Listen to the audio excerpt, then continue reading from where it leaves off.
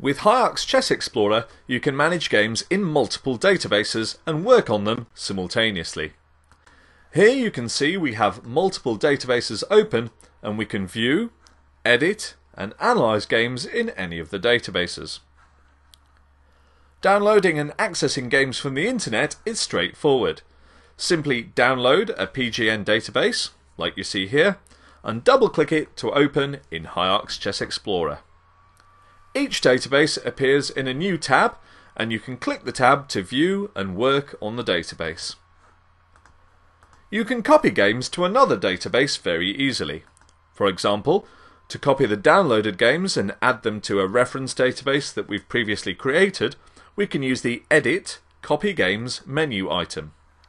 This opens a Copy Games dialog, and here you can select the games to copy and the database to copy them to.